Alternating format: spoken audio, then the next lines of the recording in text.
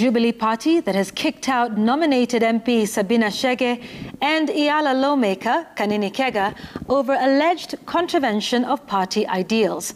During a national delegates conference at the Ngong Racecourse, the party resolved to also reconstitute the National Executive Council.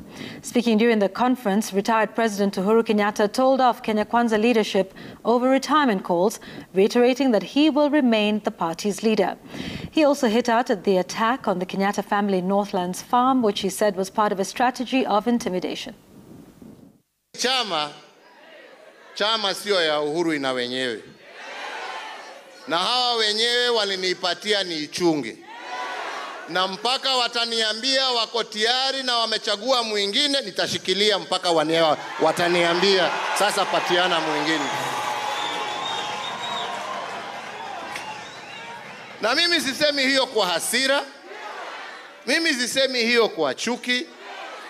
Mimi nasema haya, nasema kwa heshima kubwa.